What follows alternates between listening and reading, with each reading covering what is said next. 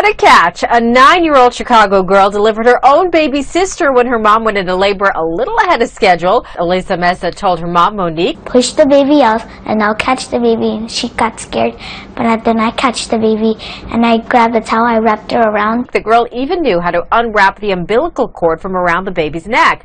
She learned that from watching television. After her little sister was in her mom's hands, Alyssa ran next door to call for help.